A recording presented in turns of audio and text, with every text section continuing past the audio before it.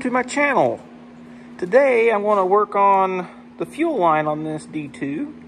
You've been following along. We've worked on a lot of the electrical system for the pony motor and the starting system, and worked on a lot of the bearings that's on the accessories for the starter drive. When I rebuilt the pony motor, I went ahead and took care of the governor, replaced all the bearings on it, and we worked on the magneto. So this time,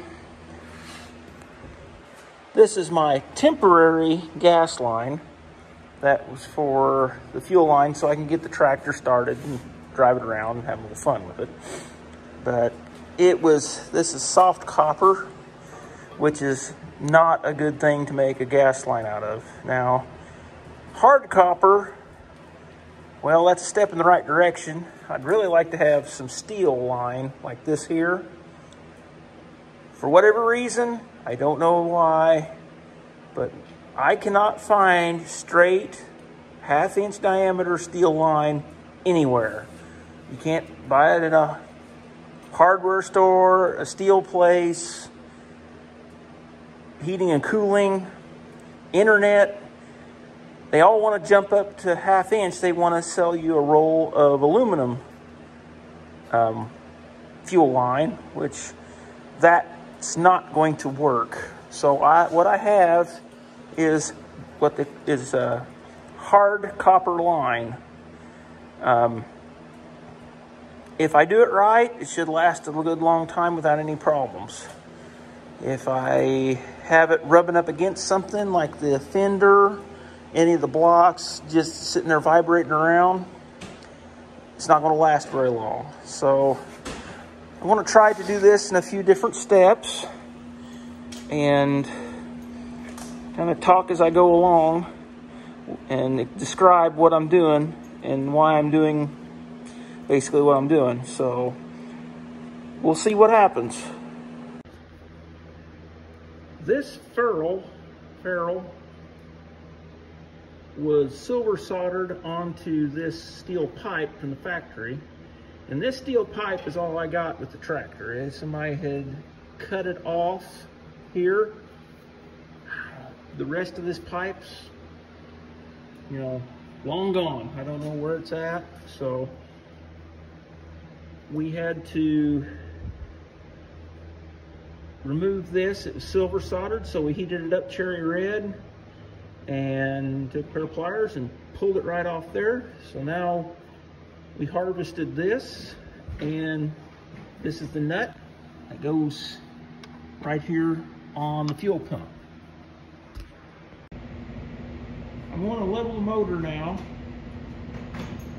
This will help me later on when I'm trying to make the fuel line level when it runs from the fuel pump back to the bell housing area.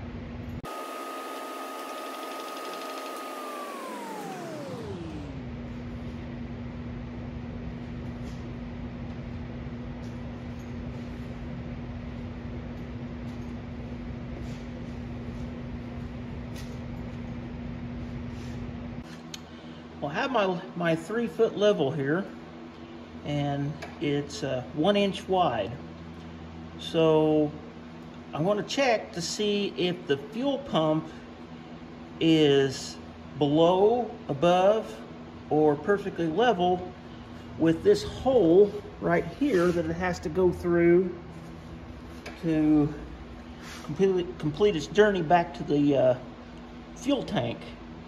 So I'm going to check that right now, and we'll see where we're at.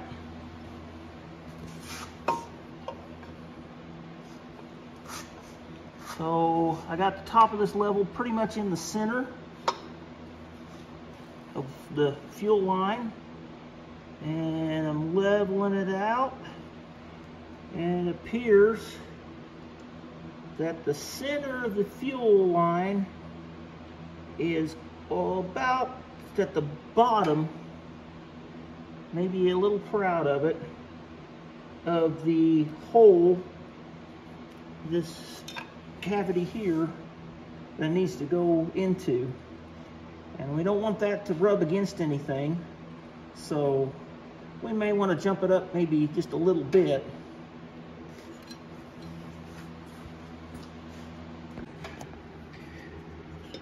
This is where I want to make the fuel line parallel with the oil pan rail. Now I'm using my level because it's 1 inch wide, and I can get an idea, and it has this square end on it that I can put up against the machined bell housing and get a pretty good idea of where the fuel line, if it was straight, where it would end up. So I got some tape on here. I'm gonna get my marker and mark on this tape where the center of the fuel line would be. It appears that if we put our yardstick up against the block back of the bell housing like that, and to the fuel pump, we get about 23.5 inches, maybe not quite 24. This is the pipe bender that we're going to use to bend this pipe with. I got it at a yard sale, so I didn't pay a whole lot for it. So if it kinks it or something, well, either I'm not using it right or not a big loss. But I was able to make this little jog here with it, and it didn't collapse the pipe or anything with it. So I'm feeling pretty confident today. So we're going to try to put a couple bends, and the first thing I want to do is mark my measurements on the outside of the pipe. As you can see, I've marked a place. It's about 12 inches from the end of the pipe, which is the fuel pump, and then 90 degrees from that I marked another place about 1.5 inches from that. So when I bend a 45 there and a 45 there, it should probably jump it over maybe 1 inch. So we'll do that and see what happens. Here we go.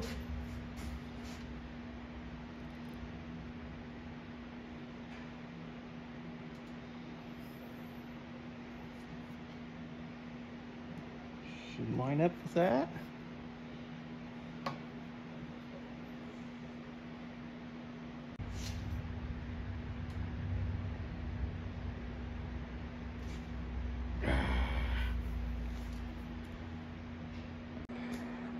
Before we make this next bend bring the 45 back, here's another hint.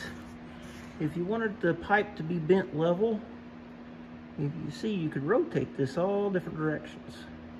Well, we're wanting to be level here. If you line it up with the handle of this here bender, it's going to be level with where the bend is. So probably a better angle would be like this. If you get this level with this handle, it should make the bend 180 degrees from the bend you just made. Just do, at this point, there's no use measuring it. There's just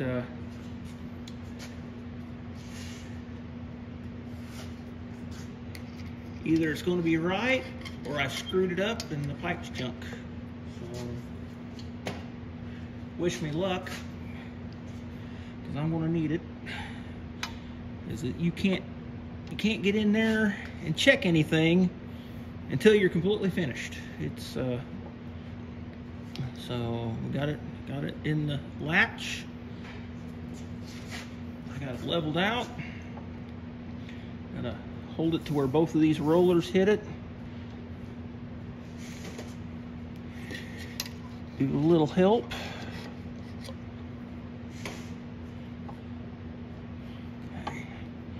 we go. Uh-oh. Uh-oh. Well, there you go. That's what it was looking for. It cracked it right there. So, we're done. After many attempts of trying to bend this hard copper, well, I come to the realization that it's just not going to work.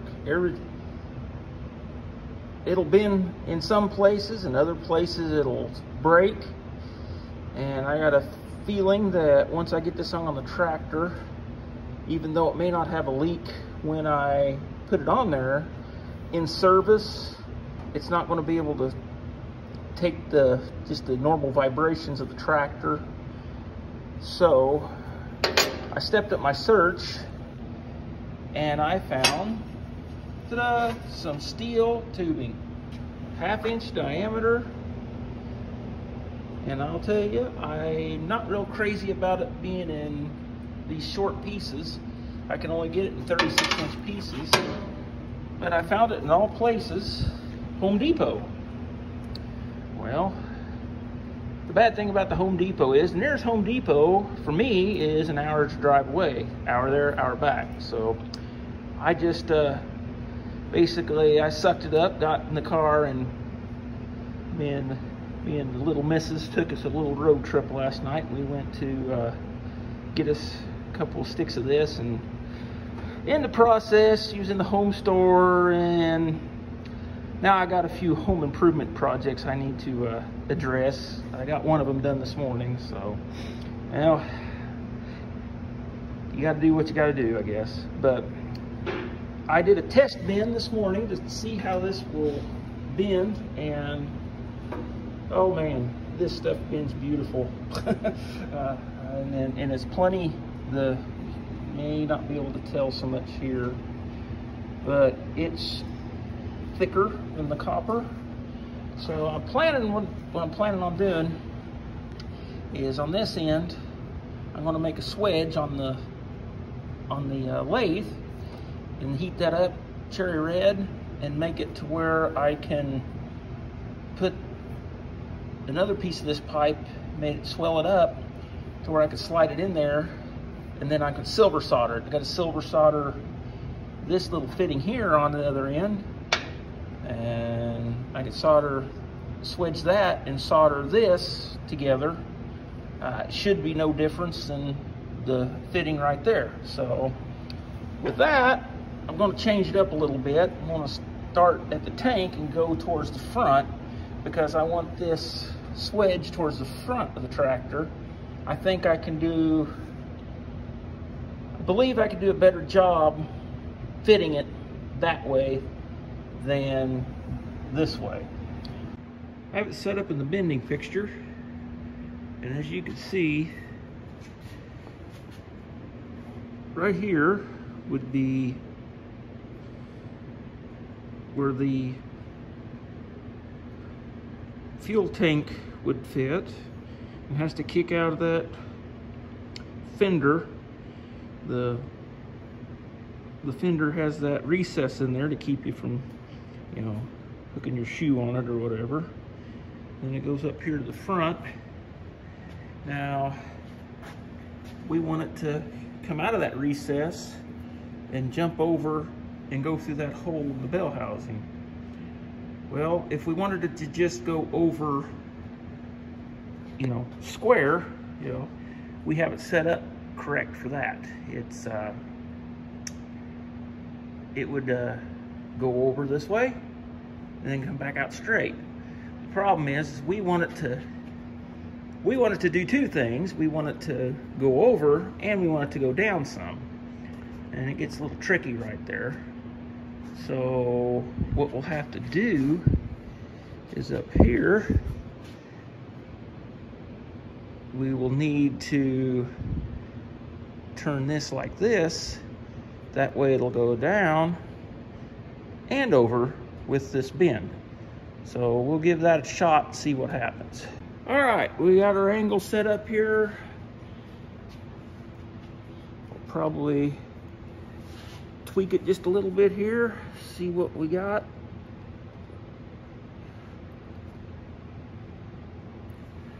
we'll do the 22.5.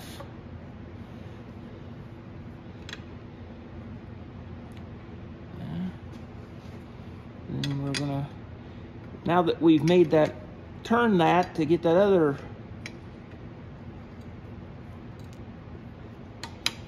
angle back here, we don't have to worry about the twist now, because if we did something other than just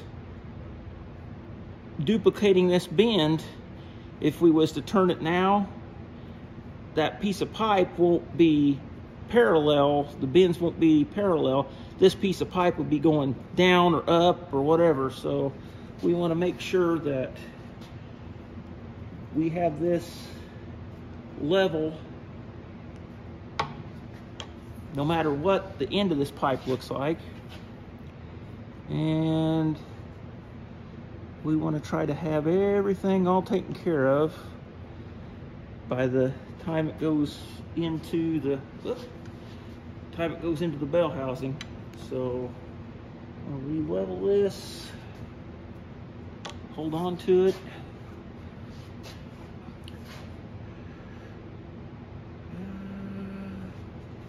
I'm gonna give it a little bit more than that. It's always the always famous last words.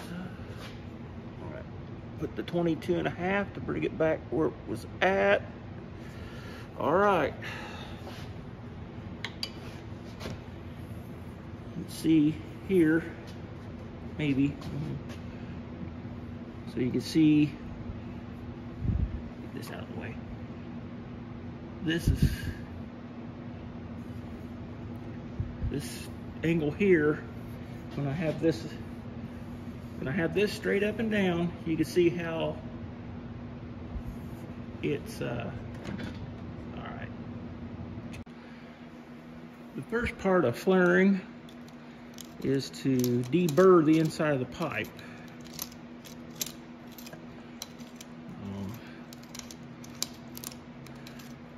It has a burr in there. It has a tendency to split. Now, I've never attempted to double flare a pipe this large, so this may be a dismal failure, but ain't nothing we ain't done today. Screw up and have to get something like the copper pipe. Don't try to bend copper pipe. It's not good. The next step is to file all the burrs on the outside of the pipe.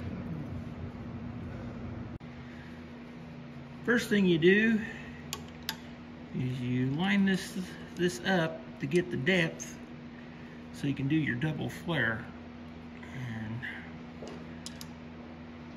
which is the same. This shoulder right here is the correct mount that's supposed to come out of this thing. So you put that on there and tighten up these clamps. Haha, not today. With the flare nut installed, have this at the proper amount. Tighten these up.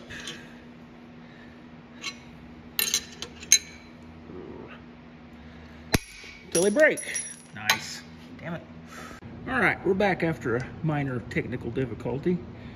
We have the pipe protruding the correct amount for the double flare.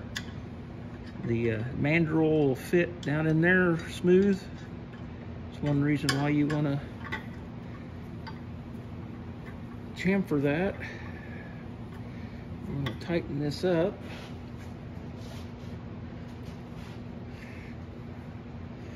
And see what happens. Oh.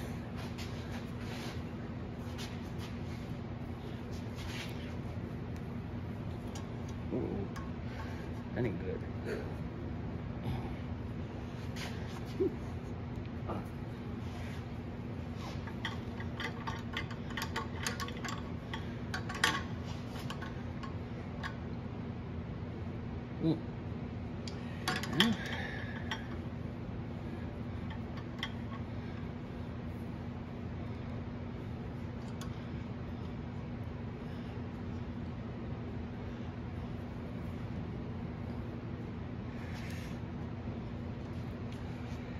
really don't want to break my tool any more than I already have. Let me think about this.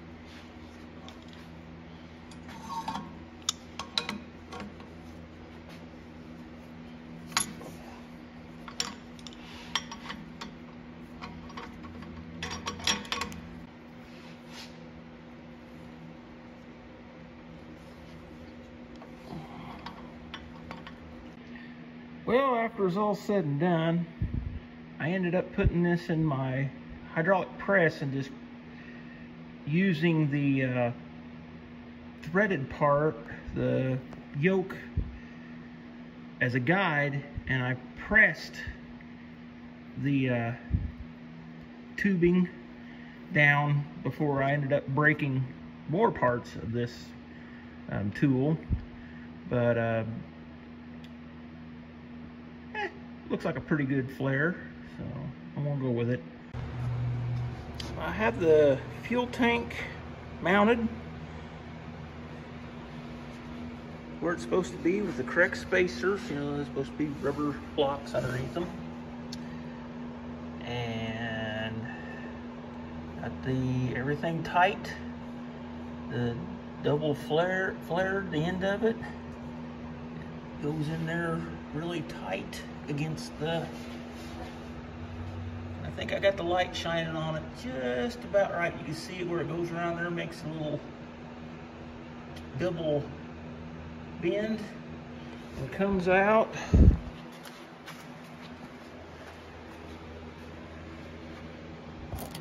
Right here.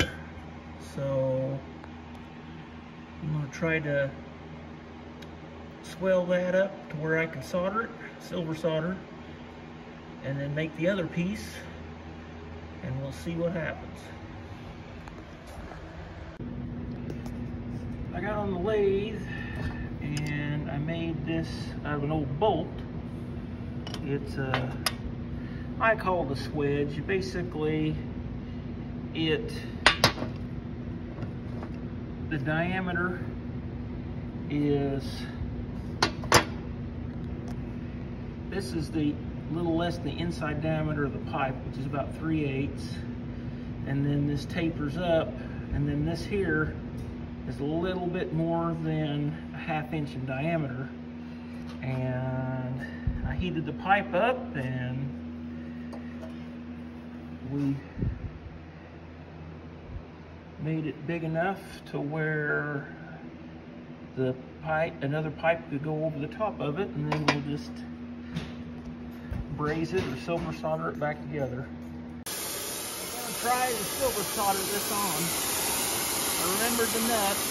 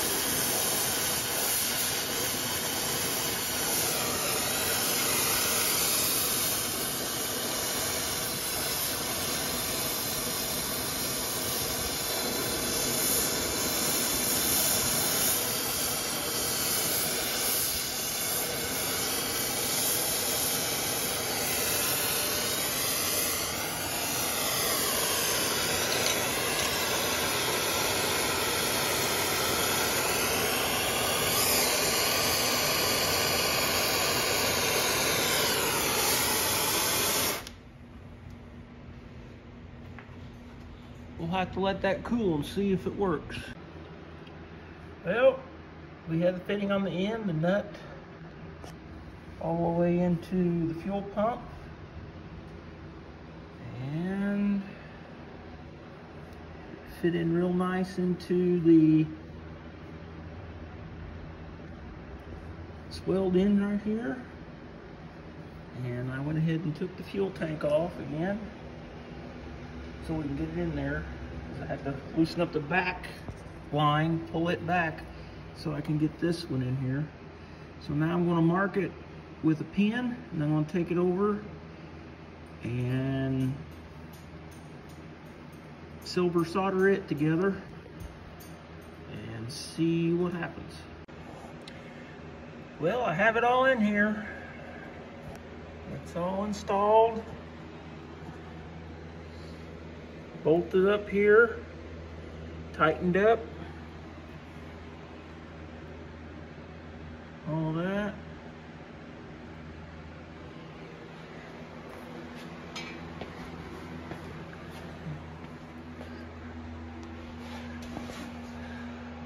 Sits down that groove really well. Nice 90. Valves all in there. So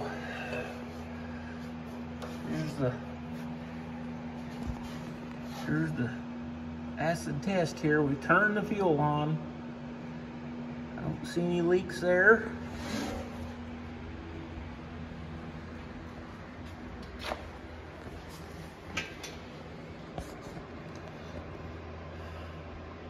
Looks like my ugly soldering job's holding. No leaks there. Go there. Turn on the, hey, look at that.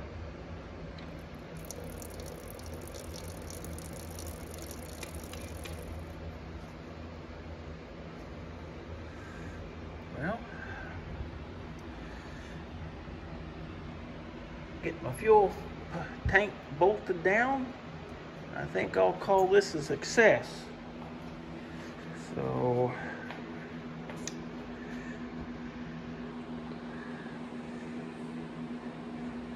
basically I learned a lot on this little project. Had to do some tasks that I haven't done a whole lot. The silver soldering, I haven't done a lot of that in recent history. I've done a few times before. It could look nicer, but